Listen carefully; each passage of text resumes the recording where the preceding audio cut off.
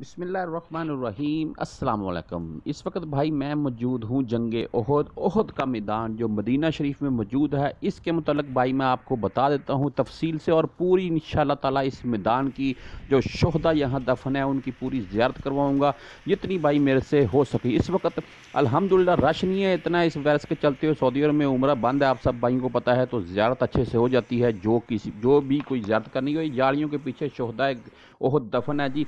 आप देख रहे होंगे, मैं आपको जूम करके भी दिखा रहा हूँ एक चीज़, वो अभी कैमरे में इतनी सफाई से भाई ये दिखाई दे सकती है। ये कब्र है जी अमीर हमज़ा रज़ी अल्लाह ताला अन्हो, नबी पाक सल्लल्लाहु अलैहि वसल्लम के प्यारे चचा मुबारक हमज़ा रज़ी अल्लाह ताला अन्हो, उनकी कब्र मुबारक भाई इधर है। तो इस मैदान में भाई वैसे तो ये चार दीवारी के अंदर 70 शहदाए ओहद दफन है जी।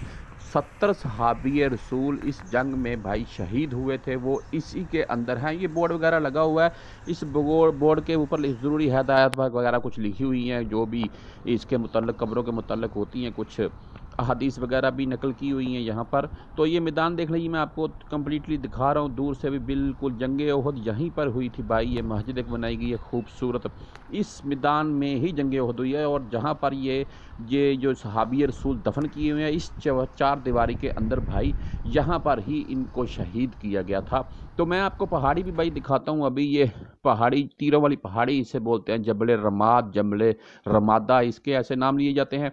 तो इसके ऊपर जाऊंगा मैं, ऊपर से भी इंशाल्लाह ताला आपको पूरी ज़ियारत करवाऊंगा, और पीछे से वो हिस्सा भी दिखाऊंगा जहां से कफ़ार का लश्कर बाद में जीतती हुई मुसलमानों की जंग, मुसलमानों पर हमलावर हुआ। उसके मुताबिक भाई 50 के करीब तीर कमान रसूलुल्लाह सल्लल्लाहु अलैहि वसल्लम ने इस पहाड़ी के ऊपर नस्ब किए थे। 50 बंदे अपने सहाबी रसूल, 50 कि आप इस पहाड़ी के ऊपर ही रहेंगे, आप चाहे जो कुछ मर्जी हो जाए, आपने ये पहाड़ी, अपनी ये जगह नहीं छोड़नी है। तो जब मुसलमान जंग भाई जीत गए तो माले गनीमत इकट्ठा होने लगा, तो इनमें से 40 बंदे नीचे आकर माले गनीमत इकट्ठा करने लगे, सिर्फ 10 बंदे ऊपर रह गए थे।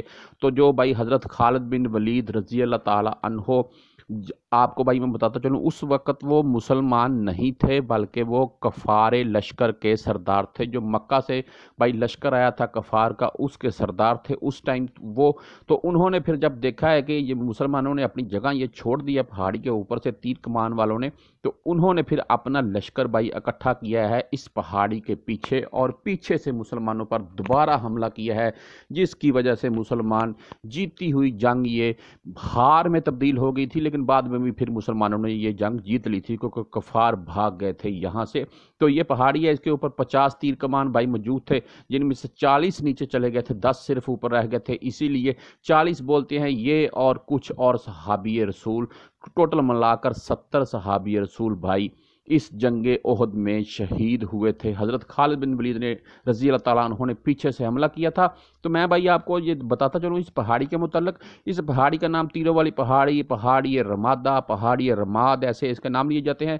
तो यहाँ से मैं आपको वो चार दीवारी की भी ज़ियारत करवाता हूँ ऊपर से आकर, जिसके अंदर शोहदाए ओहद दफन है, ताकि आप लोग अच्छे से देख लें। ये पीछे से मैं आपको दिखा रहा हूँ इस वक्त तक, ये पीछे से ये वो जगह है जहाँ से कफ़ार के लश्कर ने दोबारा मुसलमानों पर हमला किया।